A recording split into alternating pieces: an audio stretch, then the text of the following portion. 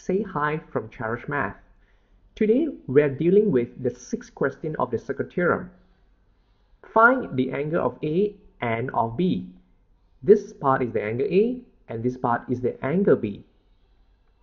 We are trying to use this theorem that located on my right hand side, which reads as the angle in the semicircle is a right angle.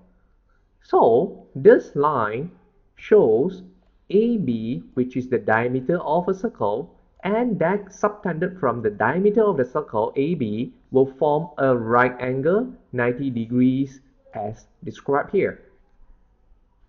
I'm going to label something here for A, B, and C. And I know that the angle ACB is in fact subtended from the diameter of AB that forms 90 degrees according to the theorem explained here.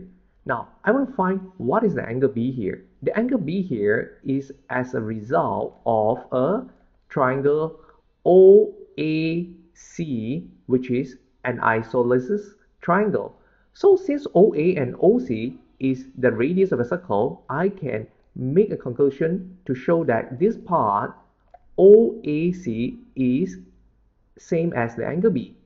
Now we are using the supplementary angles of a triangle that sums up as 180 degrees. Now B here would be the result of 180 degrees minus 120 degrees of the angle here, and I'm going to divide by 2 because B stands for two parts here for a triangle.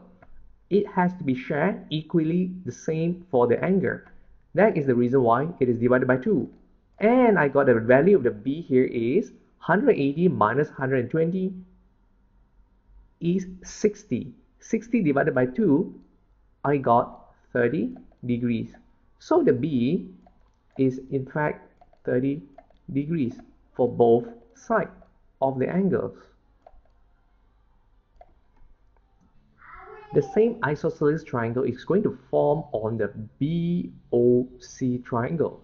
That means this part OB is the radius same as the OC radius here. Now I want to find what is the value of A. Since BOC is an isosceles triangle, this part would be the same as angle A as well. Now angle A, I'm going to use a 90 degrees here and take away 30 degrees, which is the B. So the remaining 60 degrees that I got it out from the subtraction here is the angle of the A. And I solved the whole thing here.